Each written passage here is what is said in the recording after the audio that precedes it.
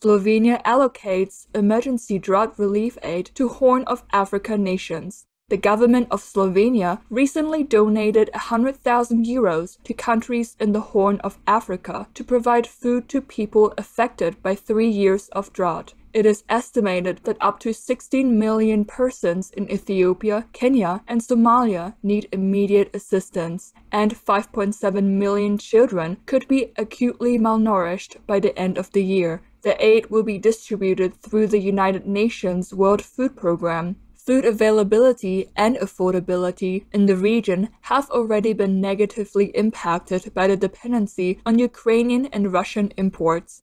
Slovenia is a Shining World Leadership Award for Compassion recipient. Thank you, Slovenia and United Nations World Food Programme, for providing sustenance to the people in the Horn of Africa in that time of need.